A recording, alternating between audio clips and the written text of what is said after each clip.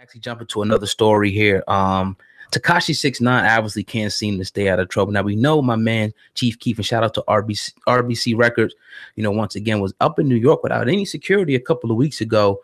And that's when two men, pretty much unloaded on him. Chief Keef was good, and everything. And but reporting right now is that they actually do have two suspects, in custody because of surveillance footage that they have got for somehow, some reason. Well, I don't know if these guys are, have said something or something have led to it, but Tekashi 6ix9ine is now under investigation by the NYPD for allegedly possibly ordering the hit, on Chief Keef. So Sam Ant, what do you think about this? And now, before I ask, his manager, they were suspected of doing a few things. They're under investigation, I should say, not suspected, but under investigation, as well for a couple other shootings. What do you think about this, man? Is this going too far? I find it real interesting, just given and kind of the introduction that really made me start paying that Tekashi 6ix9ine was the Breakfast Club interview when he was on there kind of messing with Charlamagne. It was funny. It made me gain a whole new respect for him because I seen what he was doing on a bigger platform. And what confirmed that for me was his manager, Treyway, coming on and just saying, hey, man, we're just doing this for fun. You don't see this kid out here hurting nobody. You don't really see him out here advocating violence. He's not doing the malicious things he's doing. Although he's trolling and he's winning, what is he doing to get anybody hurt? Okay, that stuck to me because that went and said, okay, this guy's a character. He's in the lane. His lane is to piss people off, troll people, sell records. All right, I'm cool with the kid. He's smart. He's pissing off Charlamagne the God, who's one of the greatest of all time and doing exactly what he's doing. And is dope at what he does. And he's getting under his skin. I respect him for that.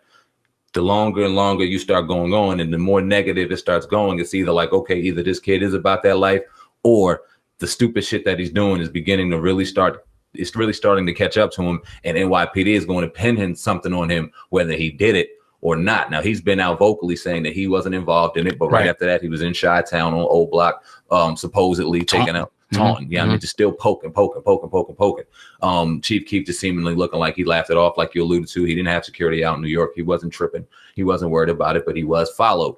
So it's just gotta be like we just talked about. You got to be careful because he's walking a real slippery slope. No one wants to see that brother get hurt, but it looks like he's either going down one of the two paths that we all know is just where it ends. Hopefully this will be a wake-up call. And just to note that he was one of the first people. Actually, I seen the XXYoung get killed. I seen it on Tekashi 6ix9ine page. That's one of the first page. He actually reposted that. Do you think that this right here that's going on because it's real fresh and he sees to him? Do you think this will be the change? Do you think that this will be something that changes him?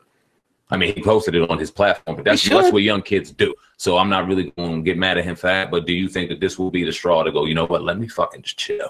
Maybe because I'll put it up on the screen for the family. It says this can't be true, but just on the phone, he put the little emoji up there, like, with the, y'all can see it on the screen there. So it's like, maybe, hopefully, it is, because at the end of the day, he didn't get this. He got this from his music, Tekashi. I mean, his music was on the billboards.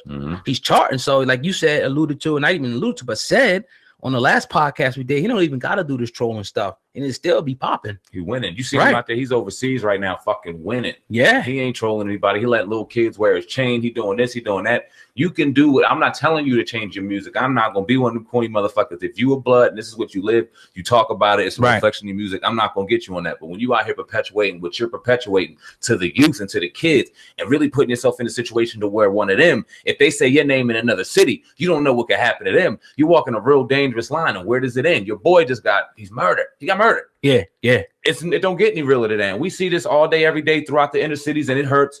But now it's put right in our face for everybody to see. What are you going to do to change this? Because your fans, and for anybody else, your fans and your family, what are you setting for them? What kind of example?